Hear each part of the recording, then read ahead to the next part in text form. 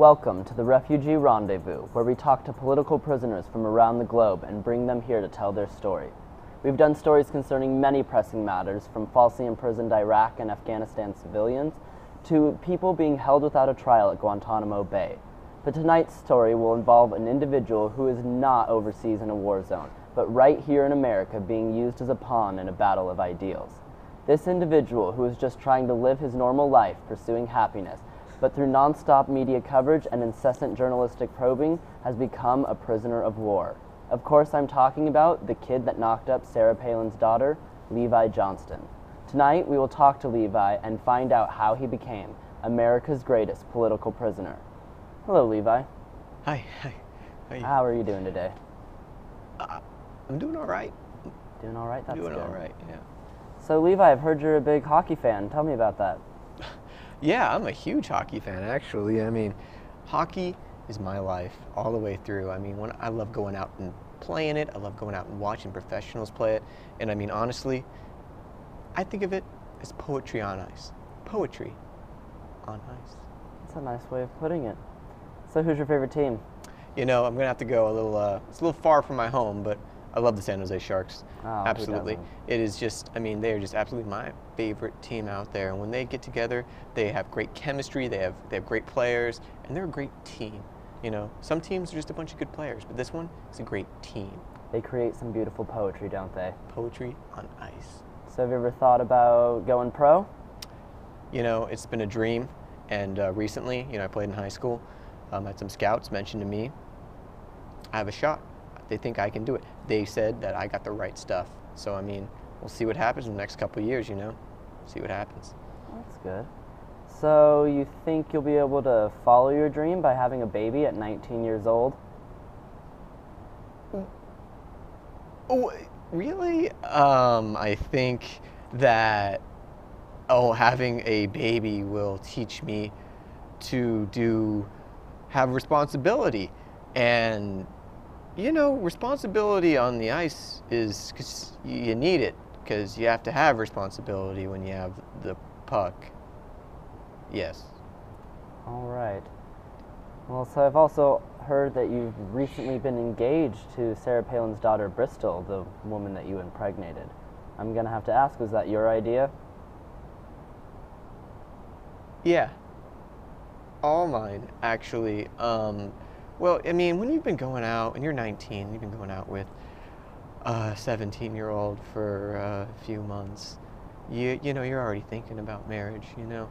And, you know, I was definitely thinking about it. And after watching all those episodes of Engaged and Underage and just seeing how happy all those poor kids were, I thought it was, you know, the logical thing to do. So Sarah Palin being the candidate for vice president of the Republican Party hasn't affected your decision in any way, has it? No, not at all. Not at all. She may be the vice presidential nominee, but I married Bristol for Bristol. I'm happy. I'm extremely happy right now. On my choice, as happy as I could be. Happy. Okay. So when this baby was being conceived, did you ever think about using birth control? Yeah, well, all right. In Alaska, they don't really talk about birth control much. It's more of an abstinence-only kind of thing. Oh, that's interesting. I've heard Alaska's a beautiful state, so I'm sad to hear that. Oh, yeah. Alaska's a beautiful state. Have you ever been? No. Oh my God, they got it all. They got these fields, they got these rivers, they got these mountains, they got this wildlife, they got bears eating salmon. They're going up, and I mean, that's life for you right there. You know, I mean, that is a huge place, and I mean, you could see Russia from your porch. You know that? Oh, well, you could see it. Well, I guess if I want to go see animals kill each other and see Russia, I'll head up to Alaska. You should. So abstinence obviously didn't work for you. So don't you think children should know, or teenagers for that matter, should know about birth control so they can protect themselves? Well, you know, I think people in Alaska, they think birth control is like a sin, and you know, that's why they don't want it just being thrown around, you know. They just keep that in the closet, per se. But if kids are going to be having premarital sex, shouldn't they know about birth control?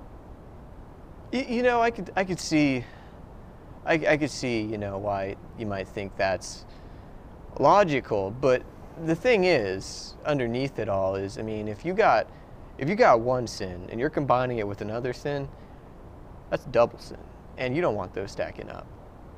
So, I mean, that's just, yeah. I guess I can see your point. Okay.